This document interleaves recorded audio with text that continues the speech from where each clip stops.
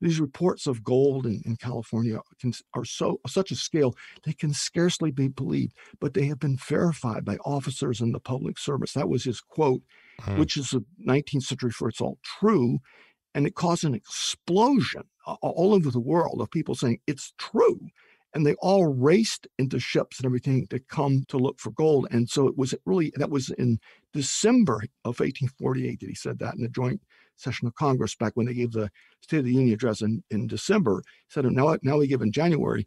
And so the following year was 1849.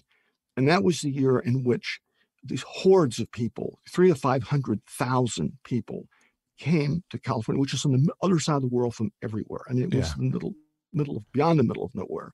And so that's the year of the so-called 49er that caused the population to go from nothing. San Francisco was about 200 some people to just explode. Let me ask you really quick. So the natives that were native to the Americas, were they pushed out previous to 1848, or were they pushed out as a result of the implosion from the gold rush, that race? That's a really good question. California was first populated about 13,000 years ago by natives that came over from Siberia via the land bridge over Alaska. And they came down the coast to California in canoes and began to populate.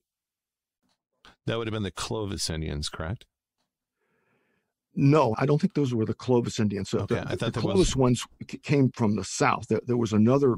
They came from New Mexico, and they came from all directions. They came from the east, from the south, and they came from the north, which was coming in from the western side, from Siberia. But there were over 100 languages spoken. California had more Native Americans than any other state. It had 500,000 Native Americans speaking 100 languages in this vastly diverse environment.